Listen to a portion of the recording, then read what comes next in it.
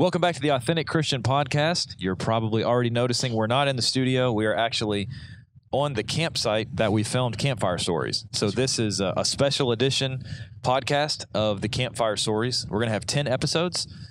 We had 10 short films that we filmed around this campsite here in Mississippi where we live.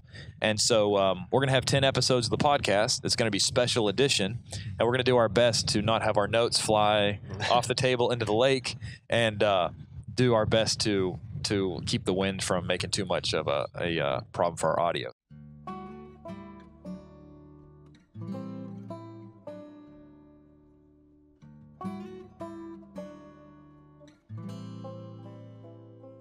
Thanks for all of you who've watched the Campfire Stories. Before we get into actually episode 1 of the Campfire Stories and talking about the message behind that episode, Tucker, just maybe fill everybody in on kind of how this project started and what really the goal for it was overall. Yeah, so we appreciate all of you who've watched the podcast. I guess while we were doing the podcast, we just kind of threw around this idea of what if we went out and camped one night and just like filmed a bunch of different shots of us just doing stuff, camping, like cooking and fishing, just a lot of that, and then try to put like a Bible spin behind it. And so we kind of like started thinking of different things that we could match like daytime and nighttime to base it around like camping, but also like campfire stuff. And so we kind of pulled different stories from the Bible, kind of put a story behind it visually on camera, kind of with the purpose of parabolic teaching. Jesus taught in different ways. And so I guess we first thought, let's just try to tell some parable stories of camping and see where that goes. Yeah. I mean, Scott, for everybody that's watching, Tucker mentioned parabolic teaching. How would you explain if somebody asked you what a parable is? Because Jesus used them all the time. In some sections, Jesus used it so much in Scripture that at one point it even says Jesus didn't teach them anything that wasn't in a parable. Or obviously, Jesus, there are certain teaching sections where he's speaking pretty clearly, but he taught so much in parables that Scripture says that. Yeah, in school, they used the expression, I think, parables were a heavenly lesson or a heavenly message that was told through an earthly story. That's right. You would get a principle taught through an illustration that was like narrative driven most of the time. Yeah. Right? Yeah, and I think the word parable, it comes from the two Greek words para and balo. So balo, I think I even said this in the podcast, but balo is to throw, right? Like a baseball, you throw a baseball, right? Yeah. And para is beside. Yeah. So to throw one story beside another. So like you said, an earthly story that has a heavenly meaning. And so as we, Tucker said, we decided we were going to come out and just camp and film Bible lessons. And then we started talking about, the Bible actually sort of describes our life on earth sort of like a camping trip. Yeah. I mean, throughout the Bible, you see the Bible talk about sojourners. We've talked about how Abraham lived in a tent, and we'll talk about all that when we get to episode 1. Mm-hmm. But we saw a lot of parallels really with that idea, and we were like, hey, weird. Maybe we should, sort of elaborate on some of these messages that the Bible gives. And obviously Jesus was the perfect teacher, so our parables are going to be nowhere near, as effective as his were. But just trying to take that lead from him and go from there. So it actually kind of got bigger than what we thought. We wrote down 10 ideas in the very beginning. I mean, we were sitting on my computer and we just wrote down 10 ideas of what we thought it could be, nighttime, daytime, based on campfire and camping stuff. But then we kind of wrote out this little story that kind of went in with these 6 guys visually, but really hopefully we were able to pull it off, which hopefully you guys saw that we were able to pull it off, that as the guys did these things during camping, it was able to come across visually what was the message was all about. So I'm excited. Yeah, me too. All right, so we'll go ahead and dive into it. So episode 1, a lot of people, I remember one girl on Instagram, she saw episode 1 was like, 5 minutes. Mm-hmm. And she was like, why is it only 5 minutes? So we explained in the comments, well, look, the first episode is really supposed to be almost like an introduction or like a teaser to get you to realize, hey, we're having 10 more episodes of the podcast. We're not going to start season 2 up until like July again. But this is sort of like an interim. And so in episode 1, we talked about how camping out on earth was what we actually titled it. And what we want to do in this episode really is just look through the Bible, see what the Bible talks about with regards to us camping out on earth. And so one of the things that we did at the very beginning of when we first got here is when you go camping, you obviously have to have a place to sleep at night. So what's the first thing you do when you get to a campsite? You got to set up the tent.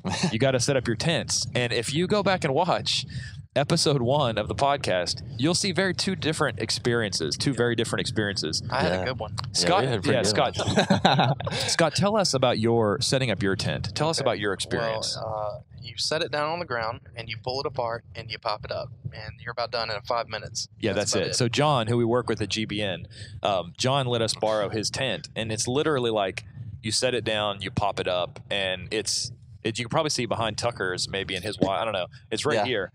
The tent took like 5 minutes to set up? Yeah, you don't have to feed any rods through or anything like that. The most you have to do is stake it down. Yeah. Right. So when the edited episode got together, it was kind of funny because you look at their tent. Their tent was so easy to put up, and then me and Sam are over here with like an authentic tent, I guess you'd say. Yeah, it's very authentic. And me and Sam, like, we basically connected we had like laid the tent out and ran the rods through before connecting to the ground. We were literally on YouTube watching videos of how to put a tent together because I haven't been camping in like multiple years.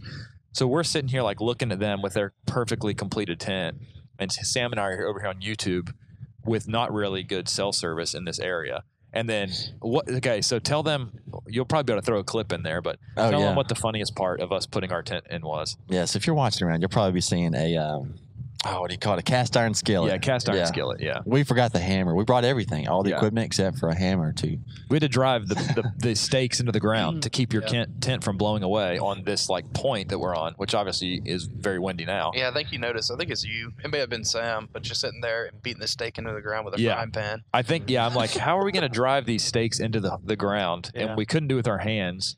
And so, I don't know, we had like 2 cast iron skillets. And so if you go back and watch episode 1, of course, Tucker can probably throw a shot of it up, but you'll see us hammering in the tent pegs with a cast iron skillet. There was a lot of footage of it, but we didn't want to make it too humorous. Yeah, they didn't want to make fun of us too bad. So we got here and we set up our tents. And so one of the things when you think about that is, believe it or not, the Bible talks about our bodies being a tent like a lot. Yeah. What are some passages that you guys, I mean, I know we've talked about this already so much, like in our own conversations as preparing for the filming of episode 1 and the trip, and then also getting ready for this. But, what are some things that come to your mind? Well, 2 Corinthians 5:1, right? Yeah, 2 Corinthians 5:1. If you guys are watching, you want to follow along. 2 Corinthians chapter 5 and verse 1. You want to read it? You want me to read it? You go ahead. I'll read it. I've got the New King James. This is second letter to Corinth, all right? And so the Apostle Paul is writing through inspiration of the Holy Spirit, and he says, "For we know that if our earthly house, this tent, is destroyed, we have a building from God, a house not made with hands, eternal in the heavens." So in 2 Corinthians 5:1, he talks about our bodies being a what? A tent. A tent. Yeah, temporary. And a tent is, go ahead. Yeah, exactly. Yeah, What? I was going to say, it's temporary. It's not something you intend to lay down a foundation and kind of camp out there forever, put up residence. Yeah, and so a tent, it's a temporary dwelling place. Well, that's good for guys like us who right now, if you're trying to wonder, when did they film this? It seems very cold. Aaron has a scarf and they're all dressed up. Well, we decided to film it in February. Yeah. And if you're wondering why, it's because I moved to Mississippi 2 years ago, and I was under the assumption that it was always warm in Mississippi. But I'm learning very quickly. Yeah, they did. So, as you can see.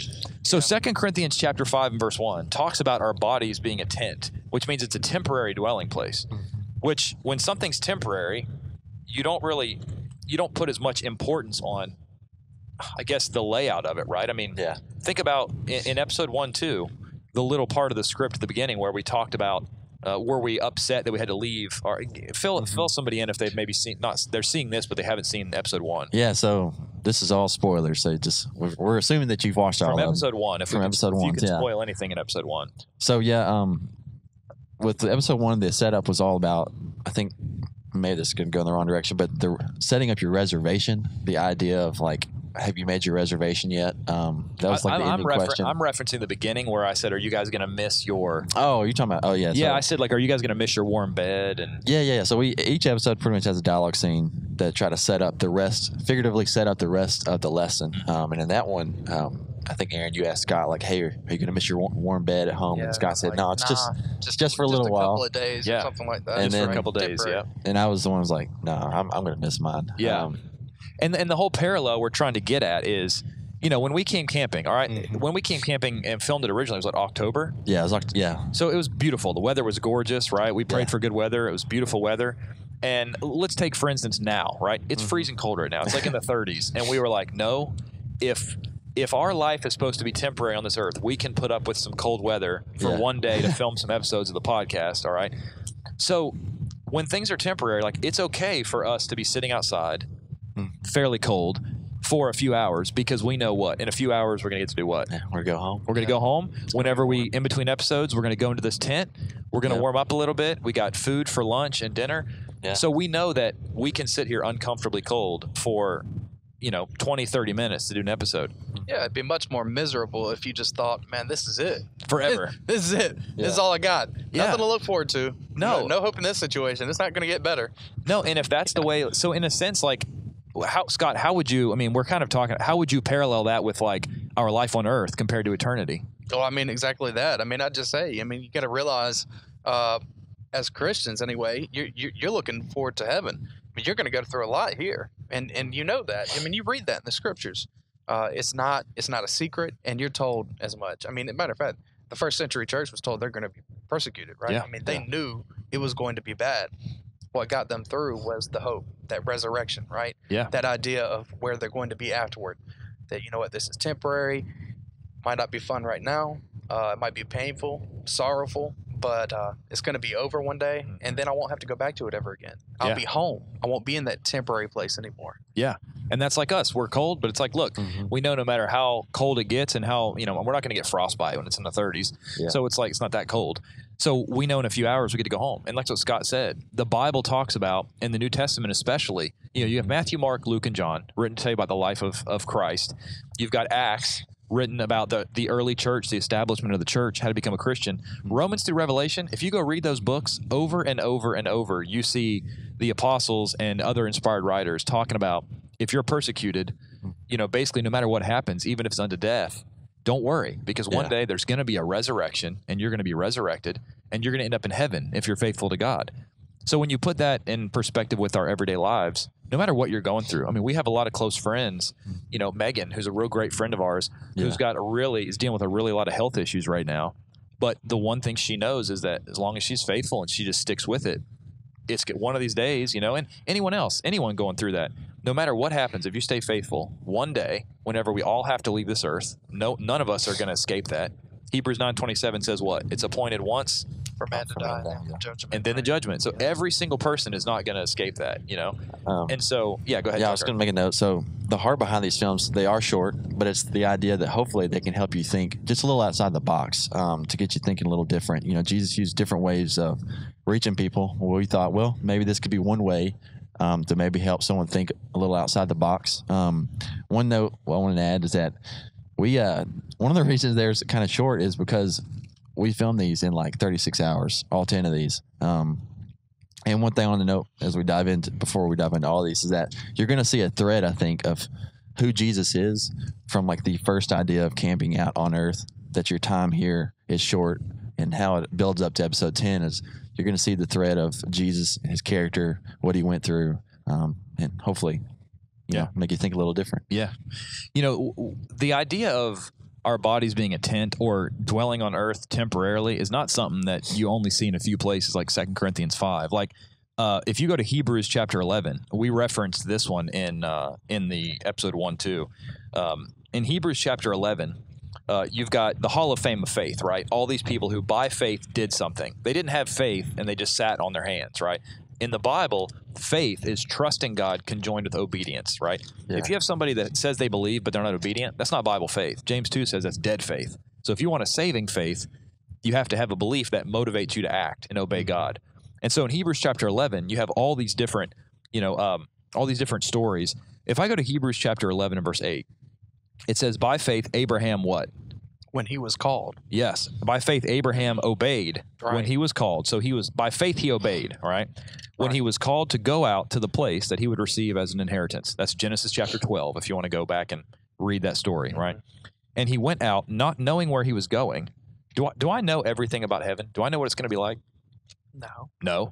But I trust God, right? I got faith. And so he by faith, not knowing where he was going, he went. By faith he dwelt in the land of promise, as in a what kind of country? Is it foreign? Foreign. Yeah. Yeah, what's your say? A land not his own. Land not his ASV. own. Okay, ASV, land not his own. The New King James, of foreign country. Dwelling in what? Tents. Tents. Yeah. For like, I think if you do the math, it's like 100 years. He dwelt in tents, right? And here's why. With Isaac and Jacob, okay, the heirs, his sons, of him of the same promise. And here's why he dwelled in tents for 100 years. You know, we say, hey, we're going to come camp and dwell in tents for like a few nights, right? For like a night. Yeah. Why? Well, because, you know, we can go home to our warm houses. Abraham, you know, he's the father of faith. He took it to a whole nother level. He dwelt in tents for, 100 years? And here's why, verse 10. For he waited for the city which has foundations, whose builder and maker is God. All right, what city is that?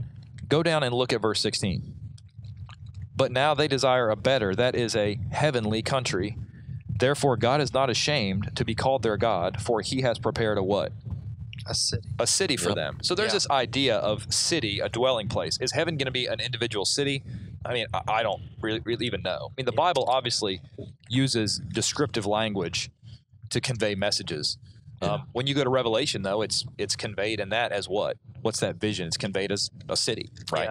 Yeah. So this idea is that Abraham and them lived on earth for, over 100 years, but he dwelled in tents for at least 100 years, maybe longer, because he was looking for what? He was looking for something else. He was looking forward to heaven, that permanent place. He wasn't really concerned about that place. It's kind of like today, like a modern example is like backpackers today, right? They travel through different lands, but they don't stop and take up residence. They're travelers. So yeah, we dwell among people if we're backpackers, if we're travelers and things like that while we go through that land. But it's just a place that we're temporarily going. We're not stopping and setting up shop. So it's kind of like, I guess you can kind of think of it that way. We're seeing things, we're meeting people, we're having different experiences, but ultimately this isn't home.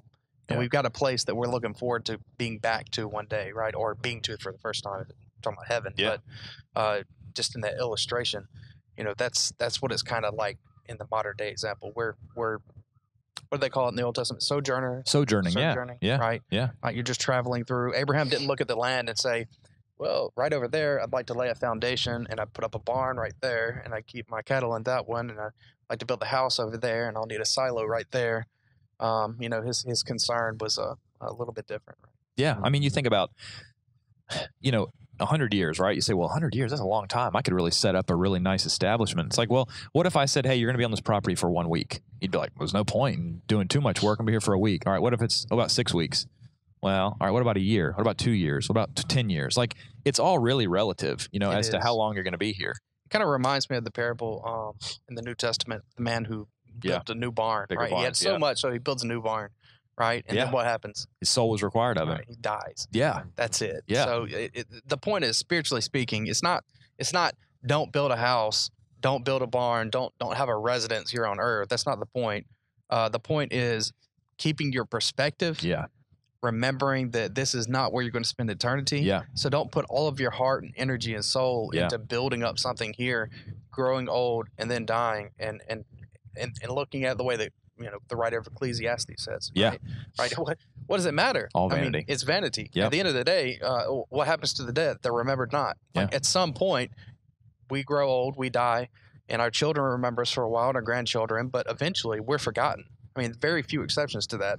And even those who aren't, like the people of history, Alexander the Great and the emperors of Rome, I mean, they're still dead. Their empires are still gone. I mean, Alexander the Great, I've literally asked people, do you know who Alexander the Great is? And they're like, no. I'm like, okay, well. Yeah, even that specific, right? Yeah. So that proves the point. I mean, this isn't it. No, you're right. And it's perspective, because it's like, if you understand, look, 1 Timothy 6, I don't know if it's 16 through 18. One of them says, to the rich in this present age, basically, he says, do good works. It doesn't say if you're rich in this present age, you're a sinner. You can be rich, but when you're rich, you need to have that right perspective and use that money, those resources to do good works, to help other people, right? Yeah. So you can have earthly possessions. Abraham was wealthy, and he's still called, the father of faith, right? The father of the faithful, because of how his perspective was right. When we look at pitching our tent on earth, we said this in episode 1. The Bible says in John chapter 1, right? You've got this John 1 1 through 18, this incredible passage that gives you so much theologically about Jesus. And John 1:1, I'm paraphrasing, says, "In the beginning was the Word, and the Word was with God, and the Word was God." That word "was" is in the tense it's in means it's showing Jesus was eternal, right? So Jesus, of course, he got the name Jesus. Yeah, Jesus always was. Jesus, he didn't get the name Jesus till he was incarnated as a human, but he was the second person of the Godhead eternally. God the Father, God the Son, God the Holy Spirit. Okay, he's not called the Son of God till he comes to earth as a human form, also. But so you have the three people of the Godhead. Let's call him the Word. In the beginning was the Word, right? Verse 14 says the Word became flesh and dwelt among us. We talked about this. What does that word "dwelt" mean? It's the verb form of a word in Greek that means he did what? He pitched his tent. He pitched his tent. Yeah. So John 1:14, you could translate that. The Word became flesh and pitched his tent among us. Yeah, he left that permanent for a temporary dwelling. So kind of like the opposite for a short time. He became the backpacker, so to speak. Yeah. Right? So he left that permanent for the temporary, kind of like those backpackers, but he never intended to stay. So it wasn't like he was on a vacation like the backpackers, but he came down to accomplish something. Yeah. And it's like, please forgive this analogy. I'm not trying at all to compare it, but we left our nice warm houses, our nice office building for a short time to come here and do this, and we're going back, right? Yeah. Jesus left where? Yeah, heaven. Heaven. He left heaven. I mean, if you think about what he left, let's go to, I don't know what passage to go to. I think we're going to talk about Isaiah 6 later. You want to go to Isaiah 6? Yeah, we can. Okay, go to Isaiah 6. I'm not sure if we talk about this, and I forget what we've talked about in what episodes and what we haven't. But if you go to Isaiah chapter 6, you have this passage that I know Scott has talked about in one of the podcast episodes, maybe the one on the gospel. But if you go to Isaiah chapter 6, verses 1 through 6, you've got this idea. Tucker, do you want to read? Yeah. Do you want to read 6? Read just like 1. Why not? Read 1 through 6. All right. In the year that King Uzziah died, I saw the Lord sitting upon a throne, high and lifted up, and the train of his robe filled the temple. Above him stood the seraphim. Each had 6 wings. With 2 he covered his face, and with 2 he covered his feet, and with 2 he flew. And one called to another and said, "Holy, holy, holy is the Lord of hosts. The whole earth is full of his glory." And the foundations of the threshold shook at the voice of him who called, and the house was filled with smoke. And I said, "Woe is me, for I am lost, for I am a man of unclean lips, and I dwell in the midst of a people of unclean lips. For my eyes have seen the King, the Lord of hosts." Then one of the seraphim flew to me, having in his hand a burning coal that he had taken with tongs from the altar. And he touched my mouth and said, "Behold, this has touched your lips. Your guilt is taken away and your sin is atoned for." Okay. So basically you have this Isaiah who, I remember in the podcast now, Scott said, by all accounts we have, he is a righteous man. He's a prophet of God, right? I think that's what you said. And so you have this man who has a vision of who it says, "The Lord of hosts, my eyes have seen the King." All right. Now, John 1:18 says no one has seen God the Father at any time. All right. So you got 3 members of the Godhead, the Father, the Word, and the Holy Spirit. Well, you might not know who Isaiah is seeing in Isaiah 6, but when you go to the New Testament, you go to the book of John, I think it's John 12:41, you've got an explanation by an inspired writer of who Isaiah saw. John chapter 41, and obviously in verse 40, if you look, he quotes Isaiah 6:10. So he quotes Isaiah 6, so you know that's the context. Verse 41, "These things Isaiah said when he saw his glory and spoke of him." So the glory that Isaiah saw in Isaiah 6 is of who? It's of Jesus. It's of Jesus. Yeah, the So Word. he sees the Word, and he's in this, like, he's undone. He just sees this glory in this, and this is an idea of the glory Jesus had before He said, "Woe unto me. Right? Woe unto I'm me. a man of unclean lips." He's a prophet. A prophet with unclean lips. Yeah. I mean, can you imagine, like, let's say you have the most godly man on the face of the earth today saying, "I'm so ungodly in your presence. I have unclean lips." It's like you're one of his representatives, Yeah. And yet he says he's undone, and that's Jesus. And Jesus the Word decides to leave heaven to come here and pitch his tent on earth with men to fulfill the most important, mission ever, which is to seek and save the lost, Yeah, when I was driving here this morning, I was thinking, it brought me back to like Romans chapter 1, especially with camping. And I think you'll see it throughout all the episodes is nature. People that maybe don't believe God. I mean, we all come to agreement that nature is beautiful, from the bumblebee to a tree to a lake out here. and really wrapping our minds around the idea that Jesus came here for a little while. He pitched his tent and he was on a mission. And we'll be able to flesh that out throughout the rest of these episodes. But all building up for a purpose, and then a purpose for us to walk away with, to have that hope of, man, I keep going back to making your reservation, like you said. To teach us, to save us, and then to show us his character. Right? Yeah. And at the end of that, that's a good transition, actually, because I was trying to figure out where I wanted to go next. At the end of the episode, basically it shows my voiceover saying, "Have you made your reservation yet?" Right? Is that episode 1? Oh, yeah. Okay, good. All right. Tucker edited it for hours, so he'll remember. But you're talking about, like you said, have you made your reservation yet? Yeah. We've said this many times. Like, if you're watching this and you're a Christian, good. Like, we want to encourage you. You know, we've went through a lot of the same things that you went through. I have people that'll reach out that watch the podcast and say, you know, look, I got something I'm struggling with, and I'm like, yeah, I've struggled with the same thing. Yeah. You know, so we have that, and then we're also trying. If you're a non-Christian or you're someone who's considering Christianity, like, our ultimate goal is to try to help you see that the Bible is the Word of God. You know, so I think some people have this idea that Christianity, God, serving Him, the Bible's only for Christians. No, every single person that walks the face of this earth is created by God. And so we want you to see, hey, we know what your purpose is. If you're looking for meaning, we know what that is, and it's found in God. And so throughout this podcast, we want to try to help you see what your purpose is, and that is to seek out God and to find Him. In Philippians 2, 5-8, going along the line with the thread, kind of the heart of who Jesus is. He came here for a little while. I think Scott said it in one of the episodes, or no, I think Aaron, it was actually you, but that Jesus came and He was one of us, you know. So if you go to Philippians 2, chapter 5, or Philippians 2, verses 5, have this in mind among yourselves, which is yours in Christ Jesus, who, though He was in the form of God, did not count equality with God a thing to be grasped, but emptied Himself by taking the form of a servant, being born in the likeness of men, and being found in human form. He humbled Himself by becoming obedient to the point of death, even death on the cross. He was one of us. He emptied Himself. He was here.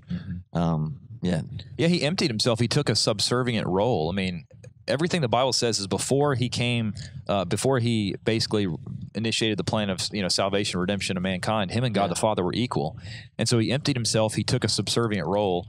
And if you look in John, he always says his doctrine was not his, but it was God's, and He was delivering it.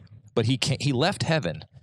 You know, he's literally God, the creator. We still can talk about it. We can't understand it. One day maybe we'll be able to. But what He gave up to come to earth, to live in a human body, which He created, and then to be rejected by the same people that He created. Man. I mean, it's crazy. And the thing about that verse is it says not only did He leave heaven, right, and come and take a human body, right? He was born as a child. But then from there, what we also have is He died the death of a cross. The death of the cross, notice it says became obedient to the point of death. And then it elaborates, even death on the cross. Death on the cross was like embarrassing. It was shameful. It was torture. I mean, and it was the worst. It was the worst. Yeah. The worst of the worst. I mean, they only reserved that for like the worst criminals, like Roman citizens in Rome. I don't think Roman citizens could be crucified. It was a torturous death. Yeah, like I know Paul died from what we know by being beheaded, but they would not crucify a Roman citizen. It was so embarrassing. I mean, unless I'm wrong, but I don't think that I'm wrong at that point. But so Jesus left heaven and came to pitch His tent on earth with men. What would you guys say? I mean, any last thoughts? I know we're wrapping up, and I dominated the conversation like I always do. But oh man, you didn't. I'll just say Ecclesiastes 12:13, like God put eternity into our hearts. That's going to play out through the rest of these to make us think a little outside the box. But yeah, there's a God-shaped void in your heart, and let's figure out what that is. And 12:13 that you just quoted. What's the duty of the whole duty of man is to fear God and keep His commandments. Yeah, that's right. That's right. Thanks for tuning in. We'll see you back in episode number 2. And thanks for watching the Authentic Christian Podcast Special Edition, Campfire Stories.